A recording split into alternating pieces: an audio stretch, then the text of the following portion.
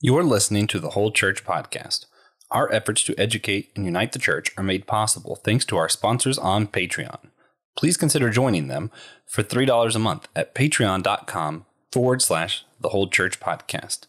The episode you're listening to is a bonus episode we did interviewing Dr. Thomas J. Ord about his newest book, The Death of Omnipotence and the Birth of Omnipotence. We hope you enjoy this bonus. Hey everybody, welcome to the Whole Church Podcast, possibly your favorite church unity podcast. You're thinking, wait, what? There wasn't a verse. This is the wrong day. That's because this is a bonus episode. I had the month booked basically and still desperately needed to talk to one of my favorite recent guests, Thomas J. Ord, the author of a ton of things, but today we're talking about his newest book, The Death of Omnipotence and the Birth of Omnipotence. It's always fun when you have people you get along with and respect that you know are smarter than you, that you're still like, I don't know if I agree with you. It's so much fun to talk to you. Thank you so much for coming back. Good to have you. Yeah, it's my pleasure. I'm looking forward to this conversation. Oh yeah, me too. And because I did this really weird, we're recording on the wrong day. Not only are you receiving the episode on the wrong day, we also recorded on the different day than usual. So the greatest co-host of all time could not make it. But in his lieu, he selected among all men the finest that he could find. And that was Christian Ashley, sent from Tiberius himself. How's it going, Christian? All right. I'm used to being second best. You know, that's my motto. Second is good enough. I'm kidding. We love Christian. Christian is just as good as TJ in many ways. Maybe just not as a co-host. Maybe he was just meant to be a host. I don't know. Anyway, today we're discussing the book, like I already mentioned.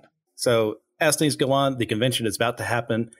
Please, if you get a chance, check out our website for the convention to see what we're doing. All the things we're going to be doing there are going to be a ton of fun. No, it's just going to be a lot of fun. I mean, how many words can I put to say that?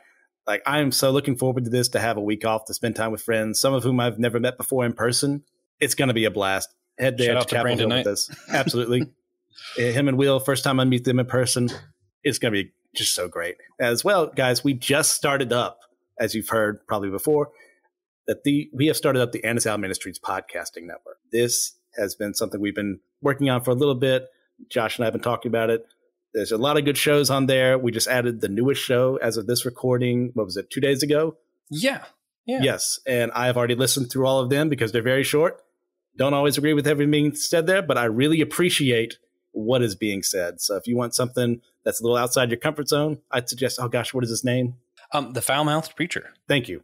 Yeah. And that podcast is the Bible After Hours. It's a lot of fun.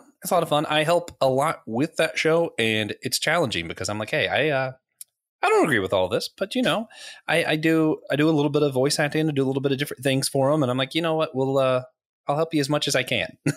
That being said, I'm usually really specific when I share that one. I'm like, hey guys, if you want to hear something that that's really good, but maybe challenging to people who believe like me, you know, you try to find like respectful ways to like share. But yeah, part of the network, because we fully support what he's doing and his heart behind everything. He wants to stay anonymous, but you know who you are. I know you listen to this, and I love you, bro. Okay, so that being said, we're going to jump into my favorite form of church unity. It's a great, deep spiritual practice that everybody loves so much. It's not just for me, I promise. It might be. But it is silliness because it's just impossible to stay divided when you're being as goofy as I am about to be. No matter how many times our silly question has sparked a debate and arguments, I will still say that it is unity engendering. Today's question is, who is your favorite intentionally fictional god in comics, cartoons, etc.? I just put it that way because, you know, some people don't necessarily believe in God and think our God's, you know, fictional. So I just added that intentional word in there. But, you know, if there's a God you like from like a cartoon, from a comic book, from a TV series, video game series, anything like that, now's the time to bring it up. Ryan Doze is listening right now, screaming Thor over and over. But we can't hear you, Ryan. I'm sorry. I'm also catching up with that one right now. Across to Bifrost. Yeah, very good. Yeah. He's a great guy. So much fun. We'll answer first. Give you time to think about it. Do you prefer Dr. Ord? I forget. Tom is fine. Tom. Okay. Yeah. So I'm gonna go first. This one's honestly really difficult because there are actually just a ton of great answers to this. If we're specifically talking about, this is like a really like weird, no one's gonna remember this. If we're talking about PlayStation All-Stars specifically, then Zeus would be my favorite. I'm really good at it. That's just like PlayStation's version of Smash Bros.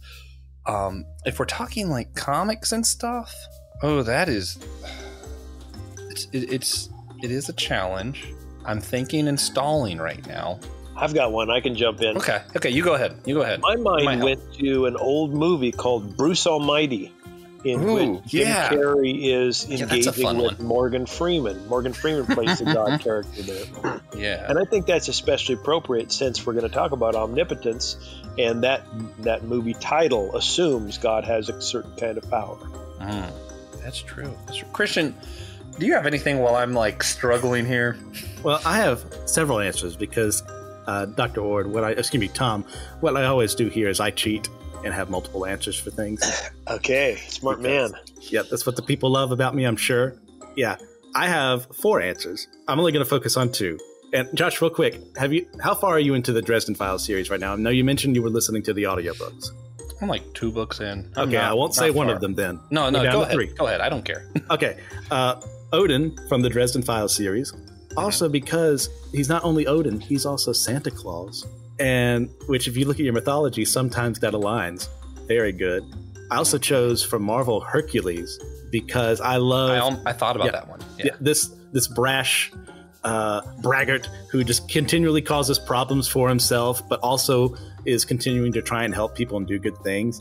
Then my third one was Talos from the Elder Scrolls, who is a human who became a god. And I just find a lot of irony in the fact that I always play as a high elf dragonborn for Skyrim who hates the Thalmor and the Stormcloaks but worships Talos. It just brings a lot of joy to my heart that that's a thing. I like being the reptile species. The Argonians? Like yeah. Okay. Actual answer. My actual answer. There's so many answers. I know. That's how I cheat, Josh. That's what I do. You're killing me. I chose not... There's a character named Godzilla, but he himself is not a god. But there is a god appearing in the 70s films, and that is our gracious overlord, our beetle cockroach hybrid, Megalon, worshipped by the Seatopians, teaming up with Gigan, one of my favorite kaiju of all time. Megalon is my favorite god in all of fiction. Man, the thing is, like, I just love fictional religions a lot, and I know that's weird. I just really enjoy this topic, so it's difficult. It feels like it's wrong not to mention one of the God of War gods. Because my favorite Disney movie is Hercules, it's really hard not to say that. I'm going through comics, there's all the new gods in DC and all that. There's Loki, everybody loves Loki. I'm going to do a pick that literally no one else, there's like 3 other people could pick. Back in high school and some of college, we made up our own role-playing game. I consulted a few different professors. We built an entire system that involved what religions would eventually become one day, and then also what would human bodies eventually evolve into one day, and we played that. And one of the religions in this made-up world had a god that was the White Lion. I really liked him because his appearance made it seem like he was going to be pure and all-powerful and all these things, and yet what he ended up being was this angry god that kind of feigned all power, which is funny because of today's topic. So yeah, I was like, I'm going to go with that and just have to explain people what I'm talking about. This may be our longest silly question segment. I'm sorry, guys. It's my fault. With that, Dr. Ord, we are here, Tom, to discuss your book. But first, let's get into some of the basics. I'm stealing Christian's part, so he's going to steal my next one. What's your most recent book about? We mentioned The Death of Omnipotence and The Birth of Omnipotence, which is one of those, that's a big, triggering, eye-catching title. What inspired this one, and where can listeners go to learn more about it and pick up a copy? Well, some people give titles of books and they try to shock you. They don't really mean what the title says. My title says The Death of Omnipotence.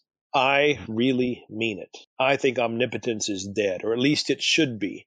We should stop calling God omnipotent. If by that we mean God is all-powerful, can do anything, or can control others in creation. And this book lays out in 4 chapters, kind of like 4 movements of a symphony, the reasons we should reject omnipotence, but then offers a constructive replacement. I've written books in the past suggesting that God can't control others. In fact, one has the provocative title, God Can't.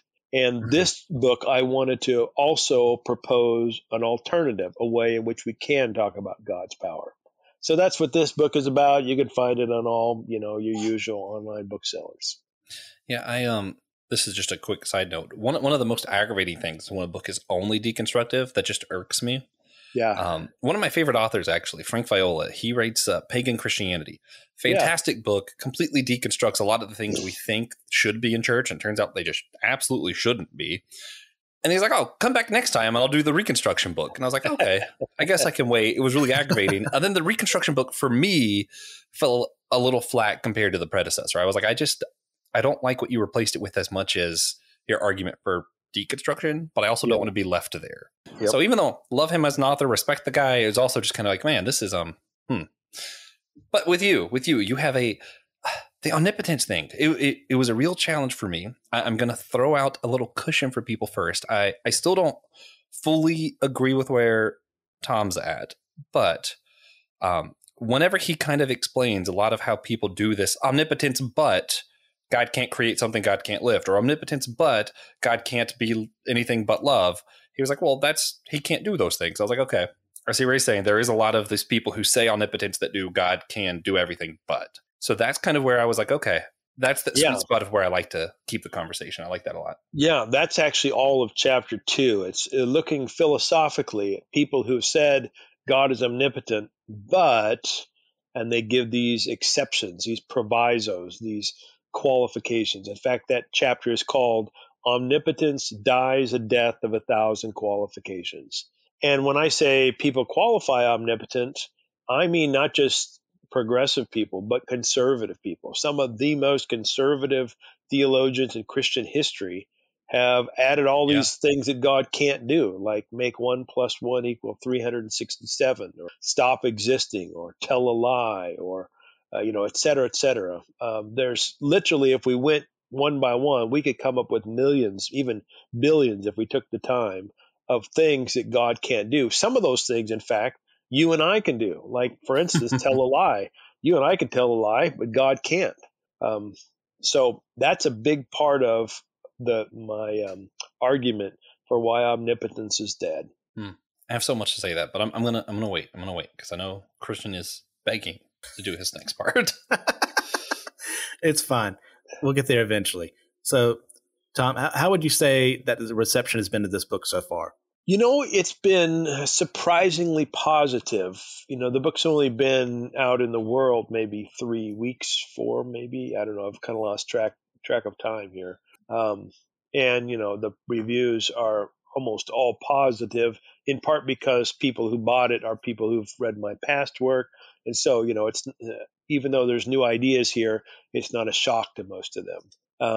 So once more people get a chance to read it, then I suspect I'll see more negative reviews. But I think what what kind of surprises most people, especially people like me who come from an evangelical background, is my first chapter in which I address the biblical issues. That's a big shocker to people. Also, for those wondering, we have interviewed Tom before. I will have that link down below in the show notes if you kind of want to know just more about his history and some of the other background stuff that he mentions here. Yeah, and I'll say, as far as other hosts are concerned for Systematic Ecology, I was just re-listening to the My Hero Academia episode we did, and I'm fairly certain Nick mentioned that he had just received your book, one of our other co-hosts there. So you have at least one other fan here. Good.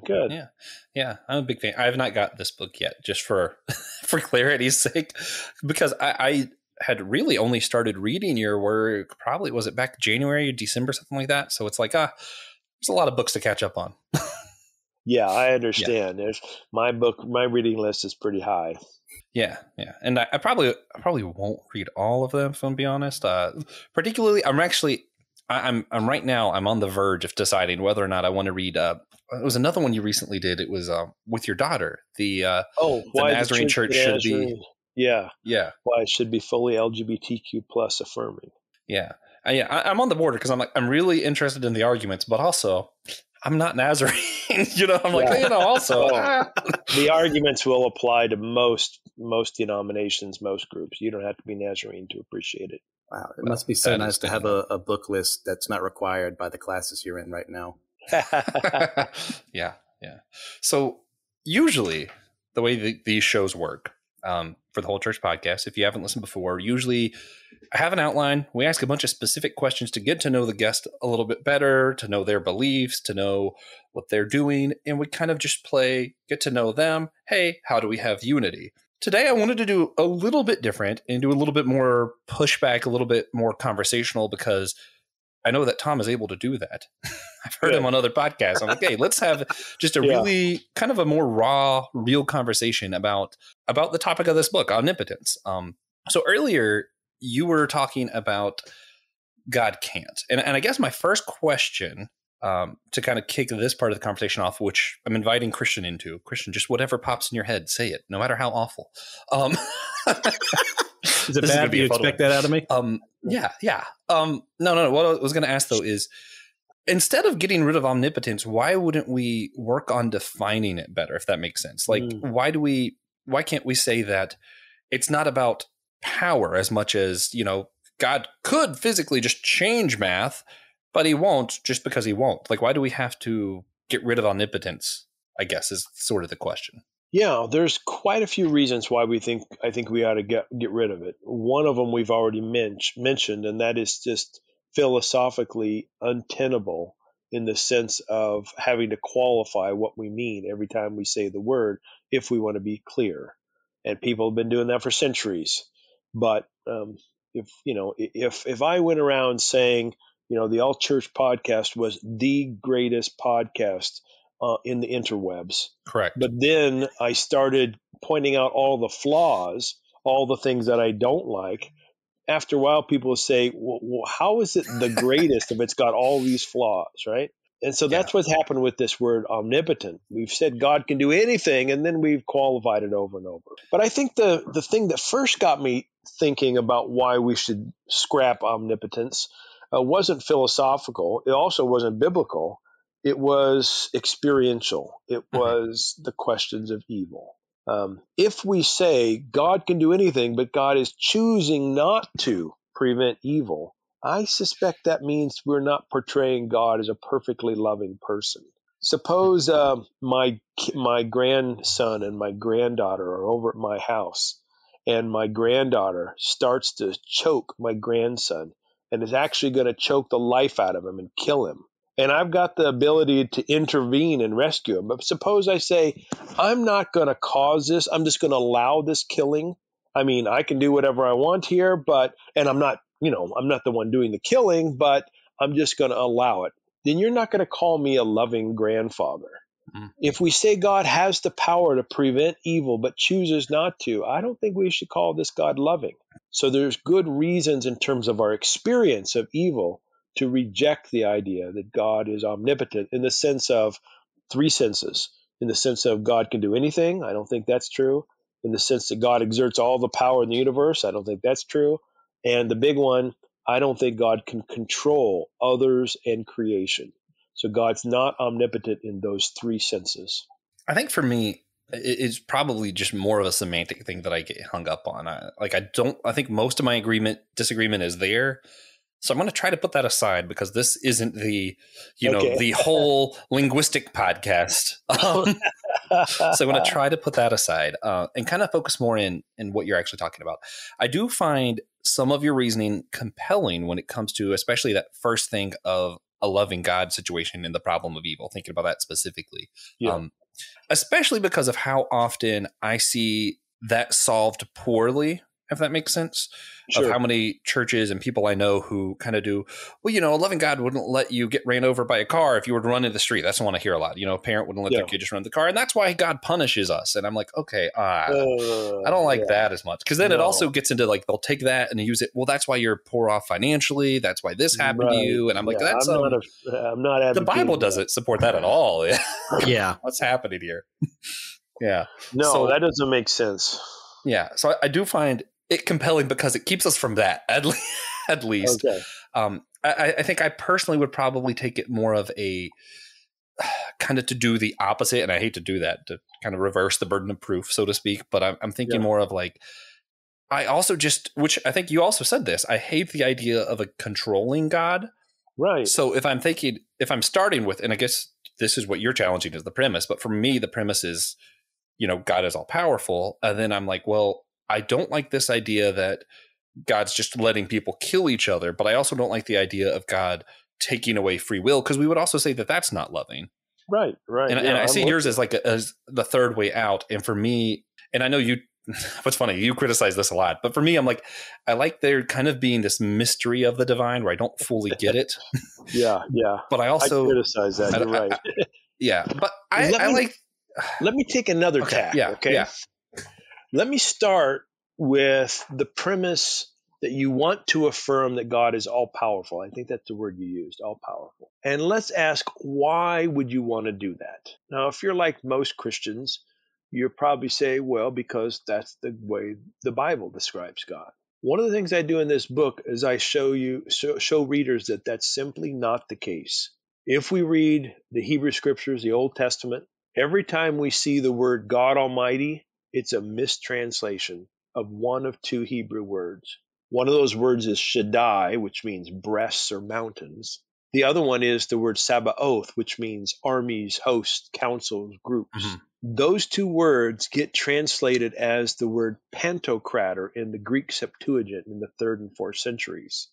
Pantocrator means something like all holding. That word Pantocrator ends up in the New Testament only 10 times. And then it gets translated as omnipotent by Jerome in the, I think, 6th century or something. Anyhow, my point is this. Every time you see the word almighty in the Bible, you're not seeing in the original languages don't mean almighty. So if it's a biblical argument, I'm saying there's no place in Scripture for it. Now, some people will say to me, okay, maybe the word omnipotent or almighty or all powerful or whatever, maybe the word's not there, but the idea is there. Well, if the first notion of omnipotent means God exerts all the power, it seems very obvious to me that that's not the case in Scripture. I mean, not only do creatures exert power, sometimes they exert power in ways that are sinful that God doesn't want.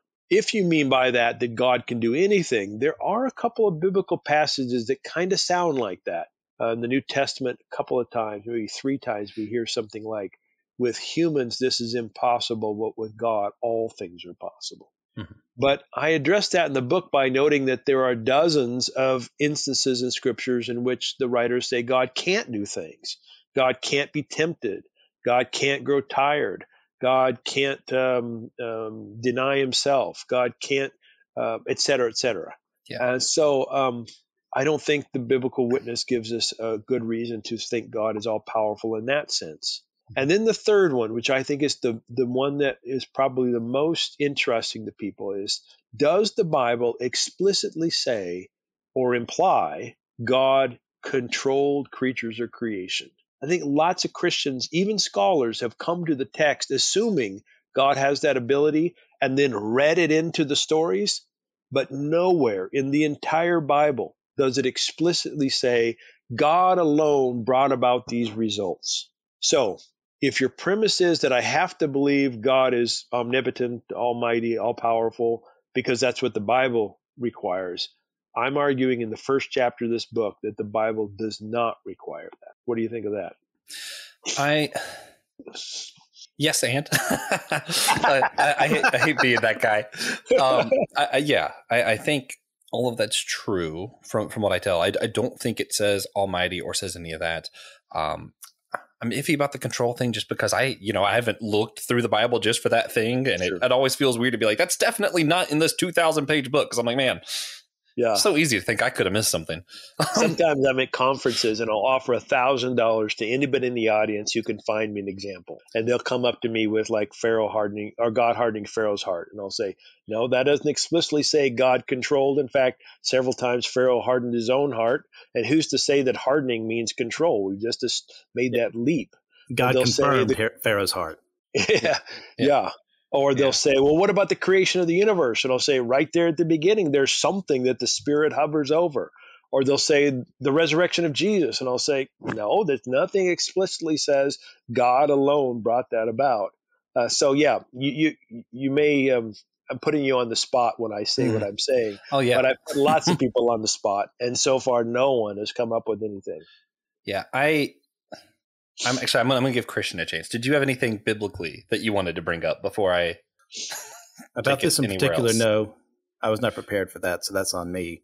I mean, in general, I'm trying to throw out. Can I throw out one of the common examples in? Go for it. A lot of people think that in order to account for miracles in the Bible, you have to have a controlling God.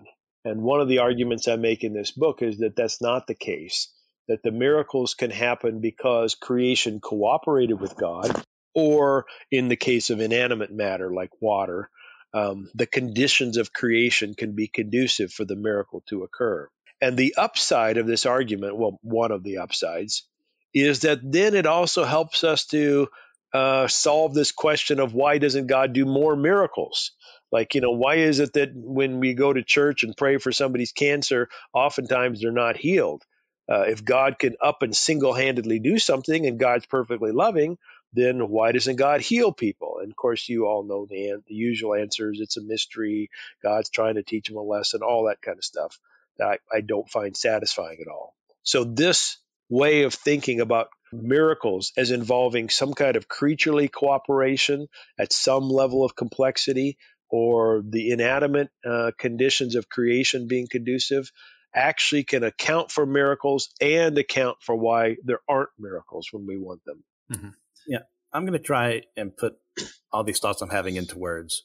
I love it. I've been all over the place during this conversation. I want to say this, but you said something else. And then Josh said something. It's like, man, maybe I'll get back to those thoughts. Who knows? Yeah. It's like, I want to start under the premise is that we are working under a human word that is heavily flawed by the fact that we are human when it comes to the Almighty, when it comes to omnipotence. So the whole linguistic podcast. Yeah. God has never used the word omnipotent as far as I'm aware. I'm pretty sure there's not in scripture to describe himself. So we have attributed that to him. Now, for me, I don't think it's that list of, well, how do you go from this all powerful to having no power like us, comparatively speaking, to where God obviously has way more than us. I don't know if there's exactly a word for that. So that's the best we've got. But I think I would still use it to describe God in the fact that he is working within the rules that he created, and that there's no other being out there that can make rules where there are limitations to those rules. Can God create a rock heavier than himself than he can't lift? Can God, make a burrito so hot that he himself couldn't eat it?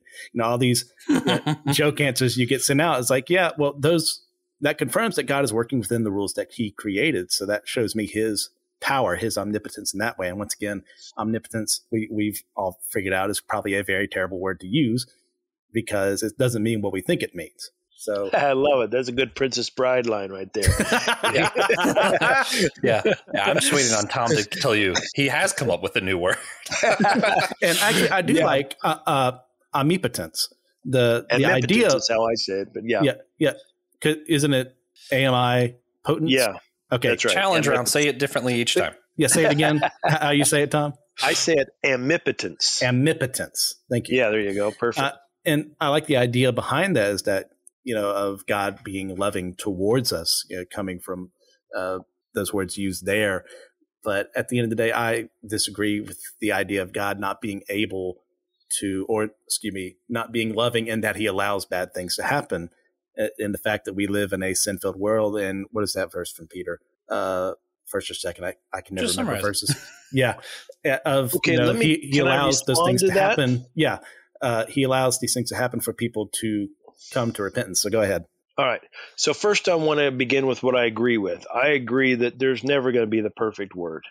And omnipotence, my alternative, omnipotence, is not perfect either. Words are never going to be perfect. So I'm with you there. Now let me tell you how I disagree with you. Go for it. Most Christian theologians, including most conservative Christian theologians and philosophers, would say that there are rules, to use your language, that God didn't make up, that God is subject to.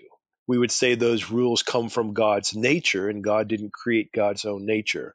in the philosophical language, it's all about Platonic forms and all this sort of stuff. But anyway, I won't go nerdy in that direction. I'll just say, Sounds maybe fun, though. some people will say God made up the laws of nature, but there are other laws like the laws of logic or the laws of mathematics or the laws of God's own nature that even the most conservative philosophical theologians would say God didn't make those up. They're somehow in God everlastingly. But my more important point is the second one.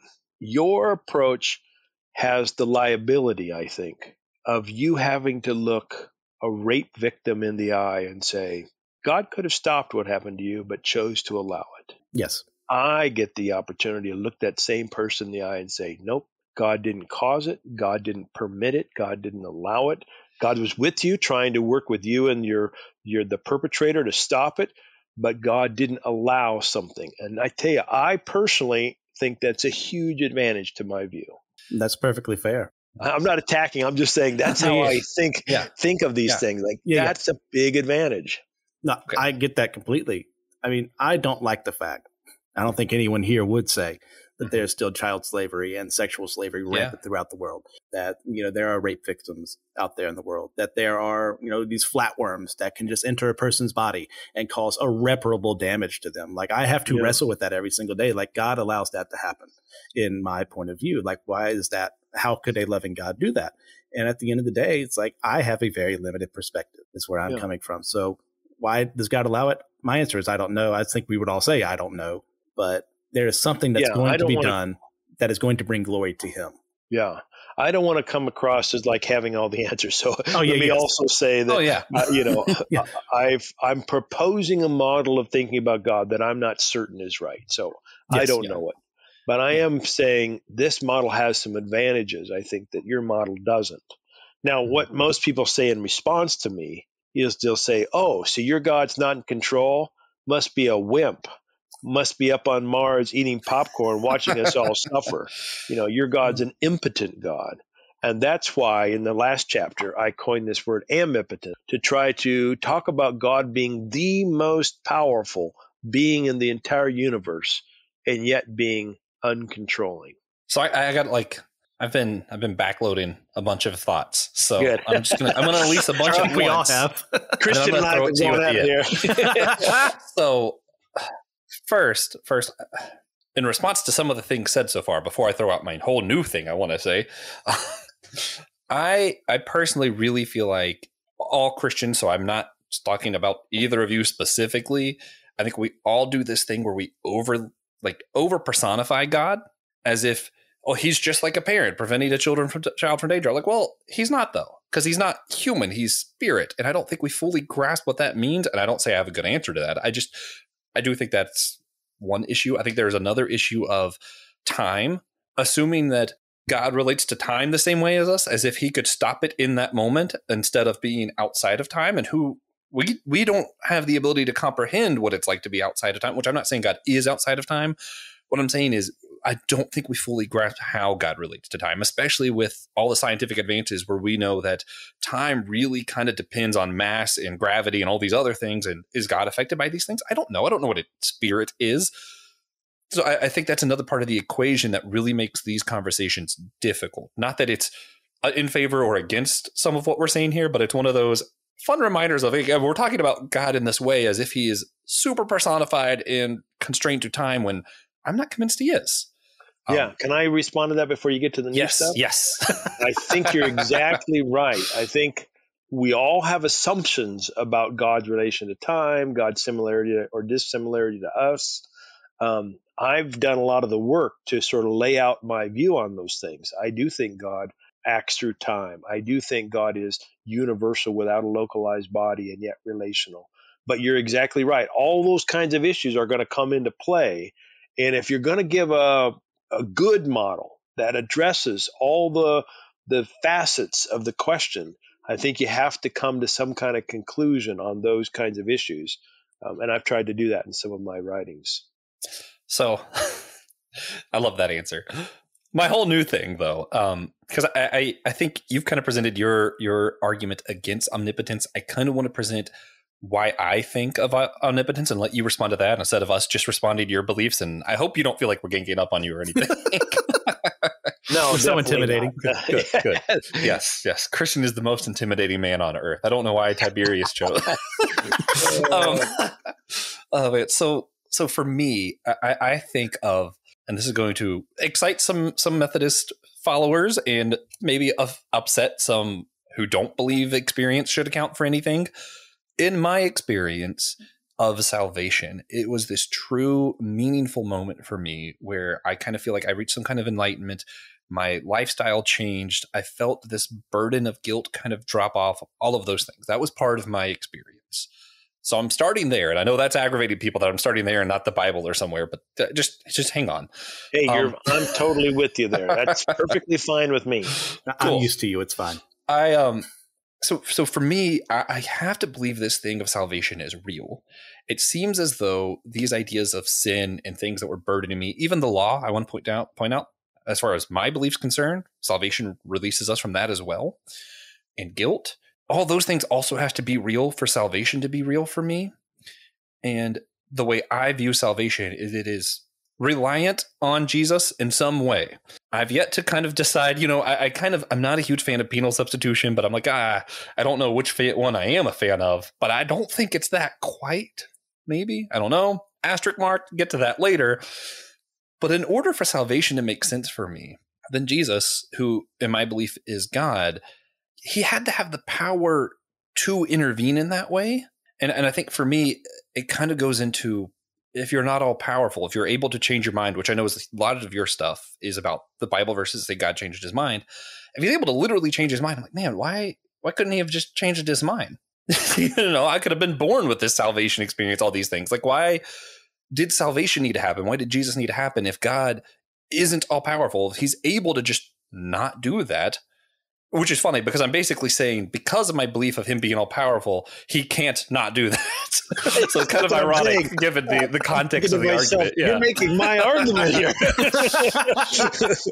But then I guess that begs the question of why couldn't he have just changed his mind then? Why did salvation need to happen? Well, because changing God's mind didn't mean that you got salvation. Because as a Methodist, assuming you kind of follow the general Wesleyan soteriology. Yeah, it's funny. I'm Lutheran. I just really like the quadrilateral. Okay. All right. Well, then this is not going to apply. But if you were Wesleyan, you would say God doesn't save you without your cooperation. Salvation always includes some kind of creaturely response to God. In the Methodist tradition, it's all about prevenient grace, the idea that God acts first and empowers a response. So salvation would not be some omnipotent move by God by which you're a passive, pawn and everything is done to you. You'd have to cooperate in some way. I tell you, I know I'm biased here, but it seems like the usual way salvation is talked about in Scripture, that we have to do some believing, we have to do some repenting, we have to have some faith, we have to do, there's some action on our part that's part of the salvific process. Yeah. Okay. I think, sorry, your answer is kind of helping me dissect my own thought process a little bit better, which is part of the point of this. This is fun. Yes. I think part of it is, in my mind, God has the power to save me because he created all things. So I am part of this overarching creation narrative, and that gives God power over all things that are created. So my question is not going to be two-part of, let's just start there. Do you think God created all things? What did God create? I think God is the creator of all things, but never, ever, at the beginning and now, ever single-handedly. God's creating was always in relation to what God had previously created, and that creating is everlasting. I talk about that in one part of this particular book, but I've talked about it in others. So I think you're right. If you think that God once was all alone and then created the universe out of absolutely nothing, then that God seems to have the kind of omnipotent power that God could just up and save whoever God wants to save. And if this God is loving, God to save everybody. And if the God is truly loving, God to get rid of all evil. But you and I don't live in a world without evil, I should say. So maybe we should rethink this idea that God's omnipotent, including rethink that there was a time in which God existed all alone and then created the world out of nothing. This is the fun of debating people smarter than you. It's so much fun. Okay, so in your belief then, is what you're saying is there was never a time where God was all alone? That's correct. Yeah. Okay. Isn't that a wild that's idea? a whole new premise then, yeah. So, yeah, exactly. Yeah. So what were the first things then? Now we're getting into that weird time thing. That's like asking what was the first moment of God's life. There was no first moment if you're yeah. So if God has always been creating, now I can say there's a first moment in the life of our universe. I can believe in the Big Bang. I just think there was something prior to our universe, probably the chaos of a previous universe. But the basic notion is God is everlastingly creating moment by moment in relation to what God previously created. And that's going to be important not only for the omnipotent stuff, but working through these questions of evil that we've been working through. And like you rightly said, helping us to think about salvation, whether or not God requires our cooperation or God could just stamp a finger and everybody goes to heaven. Man. Sorry, there's just so much. It's so much fun. I am. This is just my free plug of the episode. I am starting another podcast myself that's going to be dummy for theology, and I'm just going to go over different theological ideas. So the idea of time and stuff really intrigues me, especially that the Bible kind of starts with "in the beginning, God was in the beginning," as in not creating the beginning. So that's always kind of an interesting. Man, the Bible starts really weirdly when you think about it. Yeah, it doesn't mean that he didn't create the beginning, but that's not what it says. I think the NRSV says, in the beginning, when God was creating the heavens and the earth, the Spirit hovered over the deep, which is a formless void. There is something there even at the beginning of our universe. That's not a God all alone creating out of nothing. Man. Yeah, I would say personally, I don't like the idea of there being a universe before ours, because that means that Galactus is canon to our universe, because that's his origin. And I'd rather that didn't be a thing, because I don't think we have the Fantastic Four around to save us. Oh, man. Well, little do you know. No, I love it. No, I also just watching the people who do that kind of the science of looking into the Big Bang and how all those things started, assuming you believe the Big Bang. I know probably most of our listeners don't, but I'm a proponent of it. I think it's interesting to see how the scientists who even come up with like string theory, found the God particle, all that, try to describe that moment. And they all kind of agree that we have no idea what happened before. I forget what they call it, but it's like moment prime or the prime moment or whatever. And it's like, that's still a big question. It's a metaphysical question. Science, as we currently know it, doesn't have the tools to answer that question. It's not a question that we shouldn't ask. It's just that science doesn't give us the tools to answer it, at least now, maybe ever, but at least now. Not yet. And so we can speculate. It may be the case that there was just God all alone prior to our universe and absolute nothing but God. Or maybe my theory is correct, or maybe there's been a universe that God didn't create, kind of hanging out. That's not my view, but that's there's a lot of metaphysical options on the table. Yeah, and I'm gonna.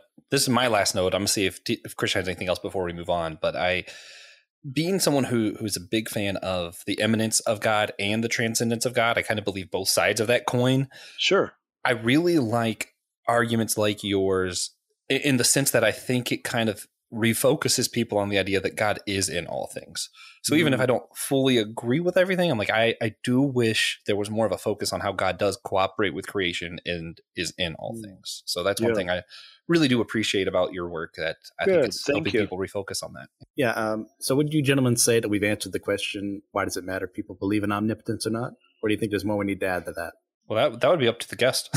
Well, I'd like to say one more thing about it, because I think the strongest criticism of my view is the criticism that if you have a God like mine who's not omnipotent, who is the most powerful, always loving, always acting, but can't control others, then the critic might say to me, okay, what kind of guarantee do we have that everything's going to work out okay at the end? In other words, it's the eschatological question. Because most traditional theologies have got an omnipotent God, and God can decide to kick butt and send some people to hell and some people to heaven, or everybody to hell or everybody to heaven. God can just up and do whatever.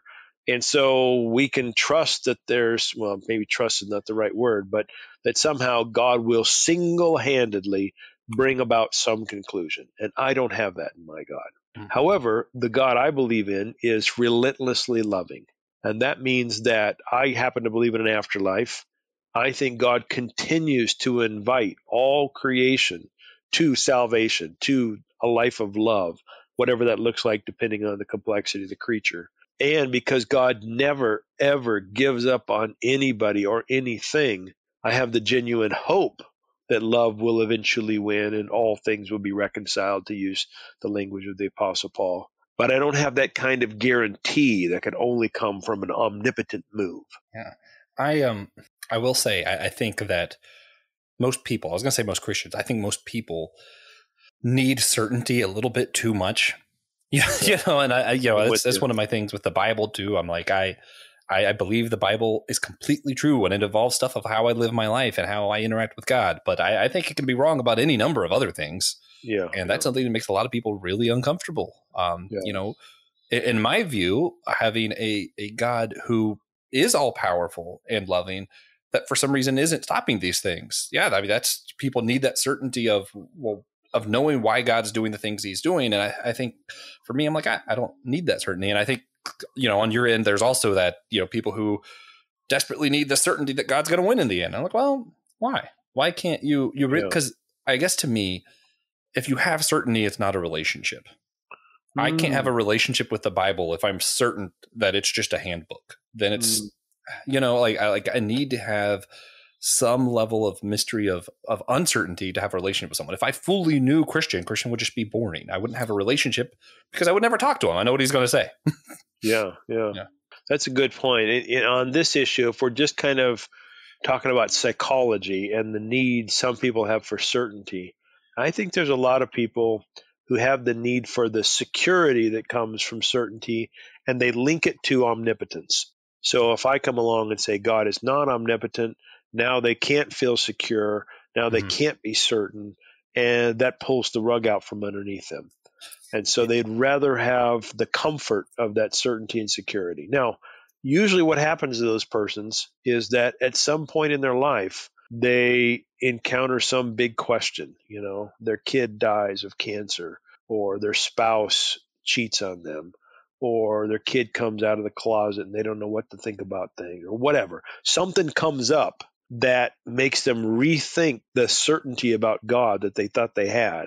And when those people go through those times, they usually come my direction in the sense of coming to the ways of thinking that I'm proposing here. Because those ways that I'm suggesting, I think, do a better job of handling those big questions. Yeah, I'd say I prefer certainty.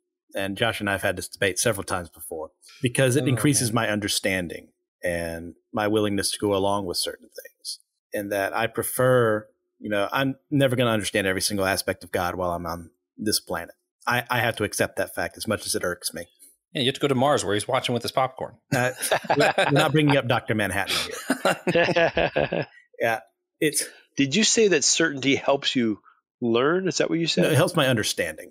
Understanding. Is in God has allowed all these things to happen. He allowed Adam and Eve to fall, knowing he already had a plan in case things happen this way, knowing they would happen this way, so that eventually when Jesus comes back and those who have repented of their sins and turned to him will be with him for eternity. That is certain to me. I don't know steps 1 through 120, but I know there's a step 1 and I know there's a step 120 that helps me establish myself firmly. As I said before, there's some things I'm never going to know. Why did that person have to die? Why can't we just keep existing for however long? And then eventually maybe some of us would come to faith later on. Who knows? I'm not God. And that uncertainty does hurt me. But at the end of the day, the certainty of him being who he is what keeps me firm where I'm at. And what's the basis for your certainty? What he says and who he is and what he's done. And how do you know that? Well, I mean, if we're using examples from our own life, all the times where I have acted against who I am, who I truly am without him, and go, that did not come from me. Because there is no reason. Your experience of something beyond yourself gives you certainty that God exists. That's part of it. I mean, and you go too with scripture, and I'm an inerrant kind of guy. Okay. And kind of obvious with me. It's like God has over time proven himself over and over to be this love, to be the one who, even despite people acting wicked, being wicked, continues to love them, continues to offer a way out, even knowing they're not going to make that choice. That certainty helps establish me on that cornerstone of like, okay, this is where I am. Yeah, I think you're like most people who claim to be certain about these things. You have two bases. One, a particular view of Scripture that you think you could count on as being without error, and two, a particular assurance of experience that you have no doubts about. And I think that's very common. Now, what usually happens for people to give up certainty is they start doubting that the Bible is error-free because they see errors in the Bible. Or they start realizing, I've been wrong about my experience sometimes. How can I be certain about this experience? And then what usually happens is, I'm not saying it's going to happen to you, but what usually happens is people then deconstruct. Yes. And they go, okay, well, I have got nothing now if I can't be certain of my experience in the Bible. And then after a time of deconstruction, people start saying, okay, well, then how am I going to live my life? How am I going to make any sense of things? And then the kinds of ideas that I propose start making sense to them. Because what I'm proposing isn't just like, I'm just not pulling out of my butt. Like I've got some reasons, I've got some arguments, I've got some data, not proofs, but I've got some a case to be made that sounds attractive to people. Well, I've gone on record several times on this show at being, and I know how contradictory this statement is, I'm a huge believer in doubt. Okay, well, that's weird. Yeah, every Christian should doubt, if not, should be way more than once, but over time, because that has always affirmed my faith. At the end of the day, no matter where I was, no matter what I was going through, I had to look into scriptures. What does it say? I mean, thank God I just got done with Hebrew syntax and exegesis. I'm done for the rest of my life. I'll never have to parse another Hebrew verb unless I want to. But now I have a better understanding of the language. Like, what is the original intent here? I can go back. Is it really translated the right way? Is this word, does it actually mean what it says in the original Hebrew and English? Like, I can do that. But if you've looked at the scripture, you know that that's not the case, right? I mean, if you looked at the Hebrew, you know that the vowels aren't the same. You know that the word can mean a variety, especially the Hebrew words can mean such a wide variety of things. So it's strange to me that you would have these kind of certainty when you know that the original text have varieties, have different vowel systems, have a range of meanings. So, but I'm not trying to take it away from you. I'm just saying it's a strange thing.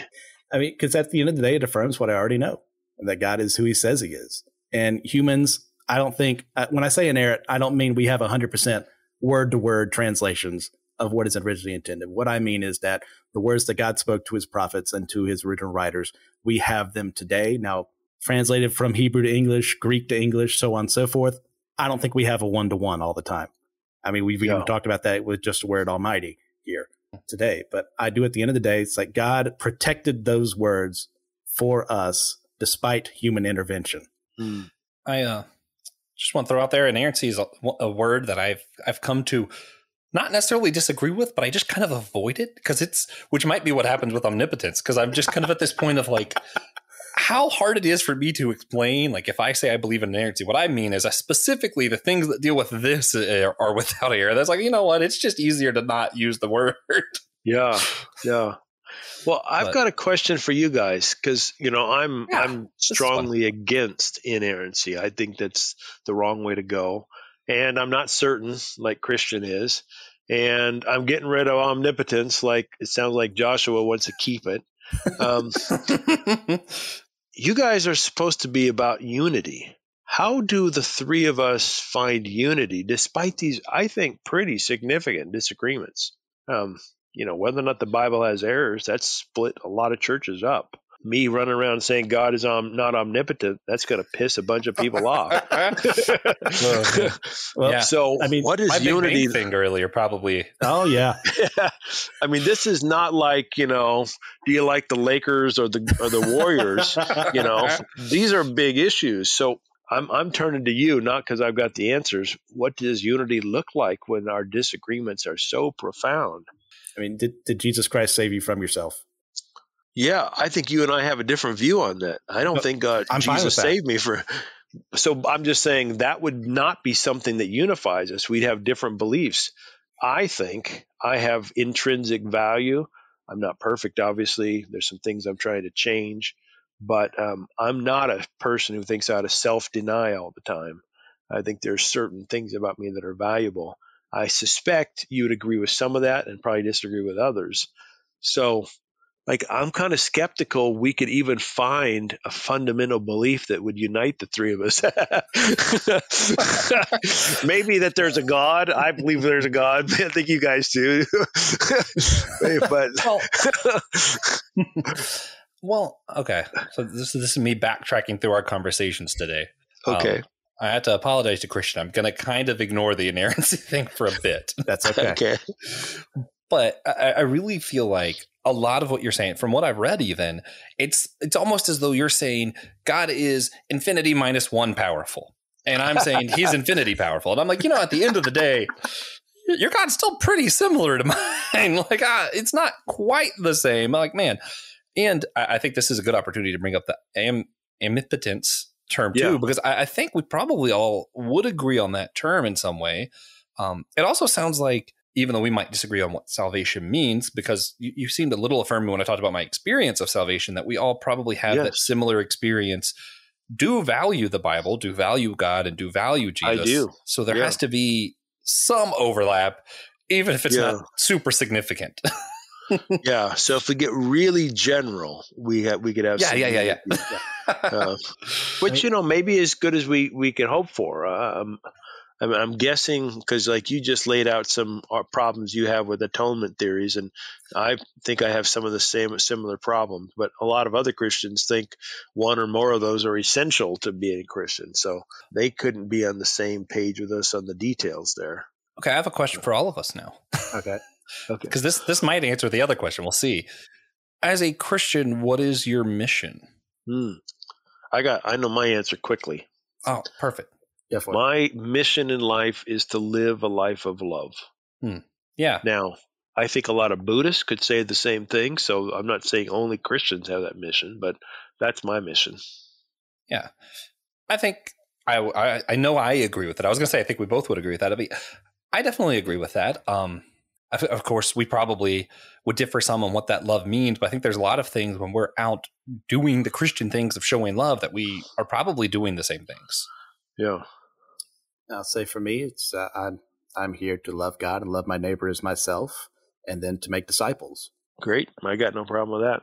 We'll see. Good. Unified. So maybe the unity is in the mission, and although practical level. When we start looking at the details, I just co-edited this book on LGBTQ stuff. There's a whole bunch of people in my denomination who don't think I'm a Christian at all because of my views on queer issues. So they would say they're loving. I think I'm loving, but what it actually looks like is pretty different when it comes to queer matters. Oh, yeah. Well, here's what I'll have to say on that, is that when I go to church on Sunday morning, I have put my trust and faith in Jesus Christ. He has saved me from myself. And I have to put my trust and faith that Jesus Christ has done the same thing to the people around me. So I'm never going to know that. I can't see your soul. You can't see mine. All I know is that I have to trust that who Jesus is who he said he was, and that he's done the same mighty work in those who have repented of our sins. So we can get into the details, the nitty gritty of all that, but that's good enough for me. Yep. One of my favorite lines ever said on this show wasn't from any of us. I'm sorry, guys. But Reverend, some of my favorite lines were from you guys too. But one that I really liked, Reverend Justin Coleman was on the show. And he said, and it was funny because he was saying it jokingly, but it really stuck with me. The statement was, I'm just really glad there's not going to be a theology test when we all get to heaven. And I'm like, yeah, you know what? God's people said amen. Glad about that. I'm glad that God's not going to make me take a test at any point. Yeah, I'm with you there. I mean, I don't think having the right theology is the reason you go to heaven, which, that may seem really obvious to the three of us, but there's a whole lot of Christians who think that you don't have the right set of beliefs. You can't rightly be called a Christian. But what I'm also saying is that even if the three of us think that love is central, we might have some pretty interesting disagreements on what love looks like in particular situations. Yeah. And so that matters. I'm not sure exactly how that all plays out in the end, but it matters in the present. Yeah. We did an episode. We do these roundtables. We have a bunch of people from different traditions come together and kind of just discuss different topics and try to find some unity there. And recently we talked about kind of the difference of unity and uniformity. And nice. that was one I really liked, because it's one of those, we don't all have to be on the same page to have unity, to get along in Christ and love and all those things. We don't have to all be the same person, same robotic, formulas, all that kind of stuff. And I think that's a really important part of this conversation. And, even like the practical stuff, maybe there's times where, Christian, I'm going to pick on you and go for it. Just know that this is an example. So I'm not saying that this is or is not true.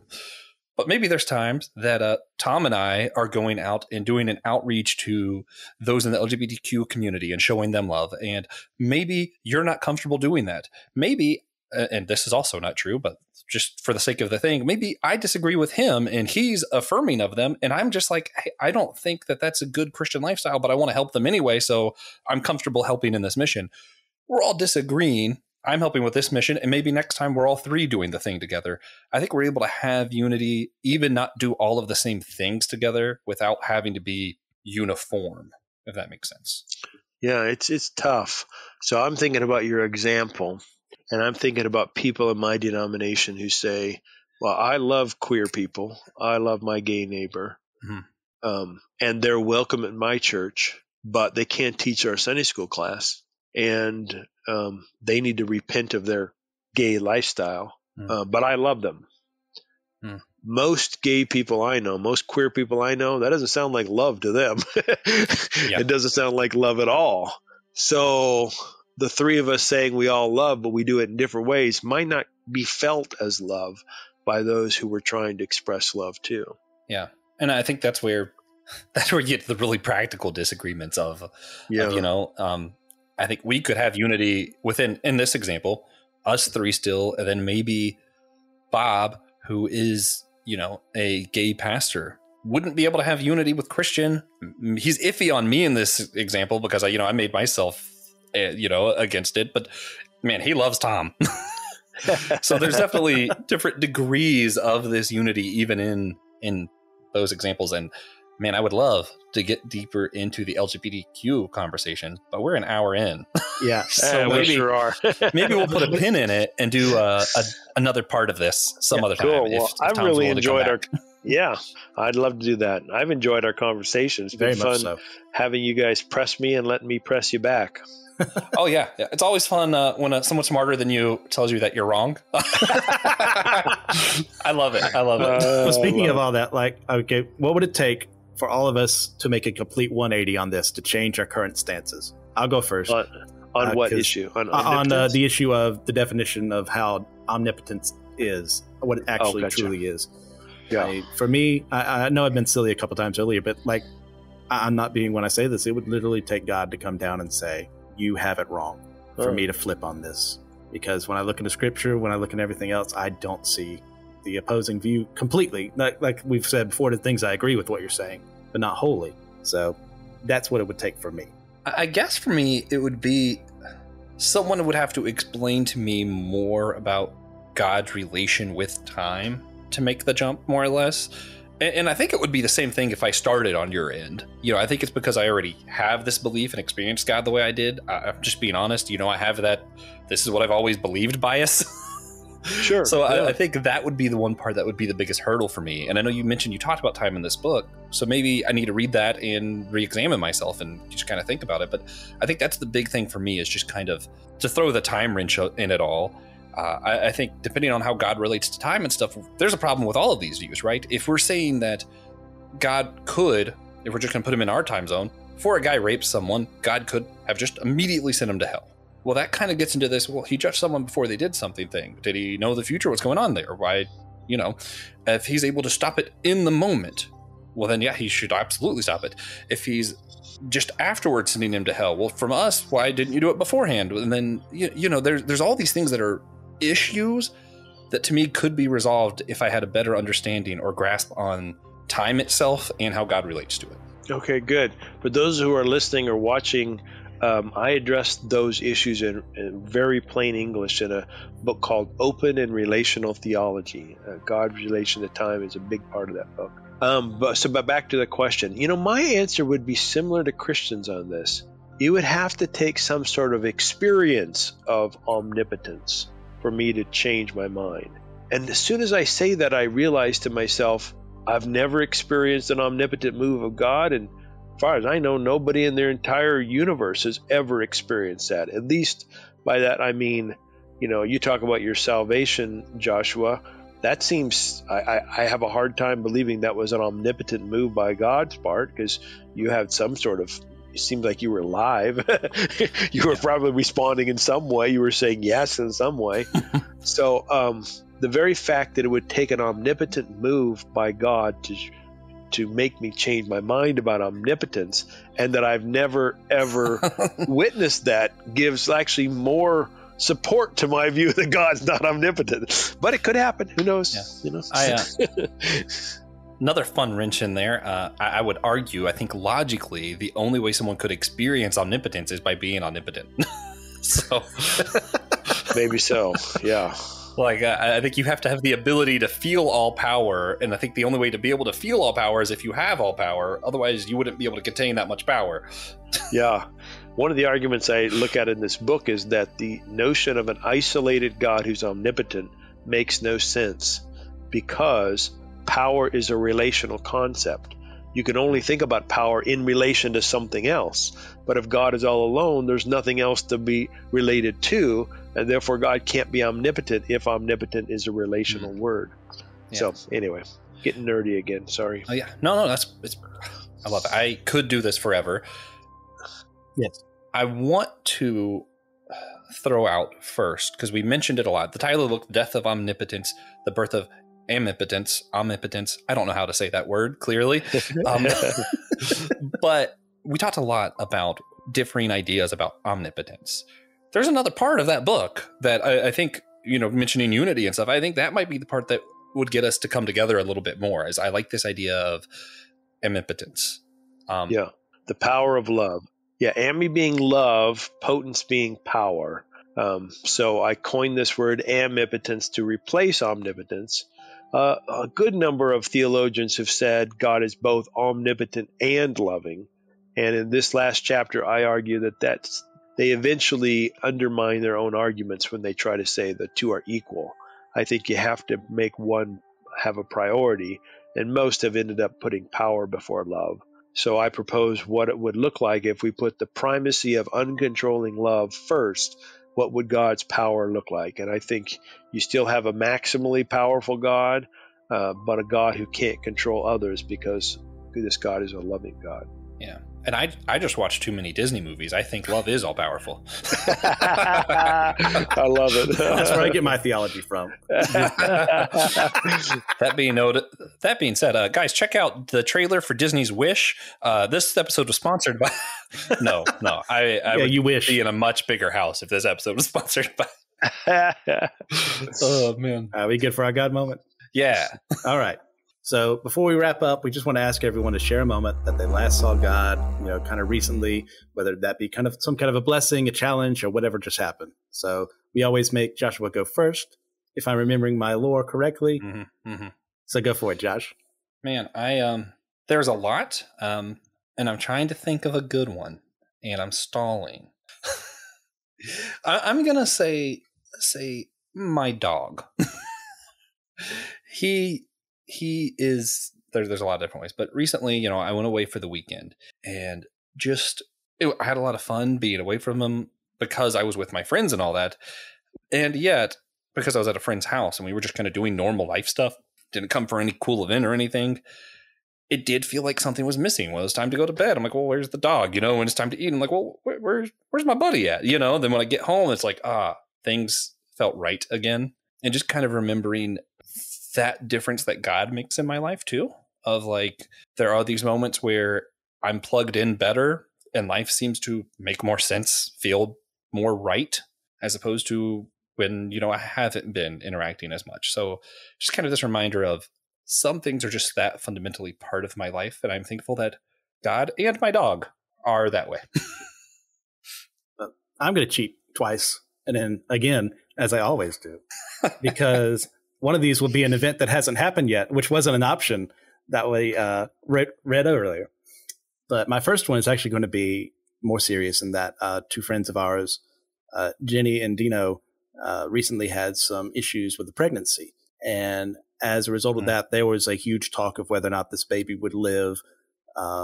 Very scared about that. They were doctors were saying like there's nothing that could be done. We had a lot of people praying over that issue, and I believe that God intervened on their behalf, because from what the doctors were saying, like, you should just make your peace with this, and then they're not out of the woods. I'm not going to say that, but it is far more positive now than when it was, and I'm very grateful for that, for them, for that whole family. So my God moment there is seeing his power manifest in that moment. And I'm not trying to like get some extra last word on that subject. I do mean that legitimately. And my second is the future one that hasn't happened yet, of course, and that I will be getting to meet everyone in person that is going to be attending the conference. And I am really excited for it. Like, I can't even put it into words, just how great that's going to be for me to meet these people that I have loved from afar. And Josh, sometimes a little too close to me for my own good, especially with the room we're going to be having together. You know what? It's okay. I love it. I'm ready for it.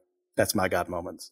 Tom? He might take that one back once he realizes how truly tragic his defeat was at Killer Bunnies and the Quest for the Magical Carrot. But well, if that's the case, I'll list a retraction on the Let Nothing Move You podcast. There we go.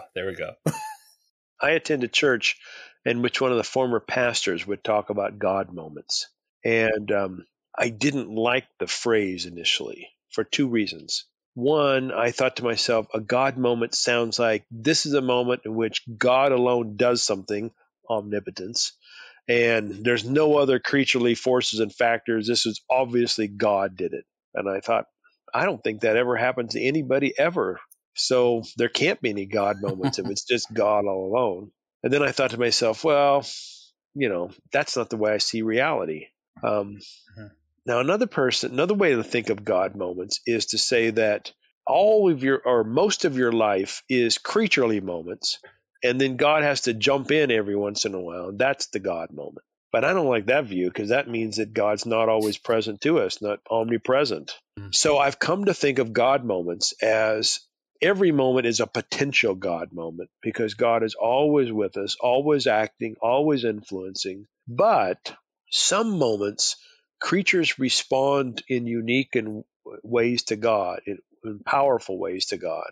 And in those moments, even though God's present every single moment, those moments are more dramatically reflective of God's love. So in light of that, God moment for me, spending time with my grandkids this weekend. Nice. Ironically, for those listening, this is what it's like with if TJ would ever explain how he uses some of his words, because that's basically what he believes. And if you listen to TJ say the God moment, he always says a moment in which you particularly saw or felt God. Okay, nice. And it's really funny, because that's why he used to always pick really small things that people are like, well, that didn't have anything to do with God at all. And he's like, didn't it? He did that for a long time. I love it. Yeah. Okay. All right, guys. Thanks for listening for this. Please, if you feel led to, help us out with our Patreon for the whole church. And there's some bonus content you get there, like our pet peeves segment as well. Don't know if we're doing that for this episode in particular, but there's been some pretty good ones so far. As well, we have a ton of shows on the channel for AMP. Go ahead and check them out. Yeah, on the Apple podcast, you could also, there will be a subscription channel. So all of our bonus content for Patreon will be on there, as well as bonus content for some of the other shows. I know for my other show that I mentioned earlier, Dummy for Theology, I'm going to once a month just go through my little pocket dictionary of theological terms and just pick a term to talk about once a month. So that'll be fun. And of course, if you want to see the other shows without paying for anything, just see what the shows are, there's a link down below in the show notes for the Amazal Ministries Podcast Network, AMP Network, if you will. It has its own link, so you can see all the shows in the network in one spot. All right, guys. Hope you enjoyed the show. Had a really fun time discussing this with Tom today. Like a really fun time. Yeah, Very rewarding. Great time. So come back next week where I won't be here unless Josh has to pull another audible. And I have like 2 hours of preparation instead of 3 this time around. Who knows? That's the fun. So we will be interviewing, by we I mean them, Josh Patterson about his podcast, Rethinking Faith. After that, they'll have a couple of live recordings for the upcoming convention we're going to be having. We've been jazzing up this whole time. You got to come. Dan Koch of the You Have Permission podcast will be joining us. And then finally, at the end of season 1, Francis Chan will be joining us if he knows what's good for him. Yeah.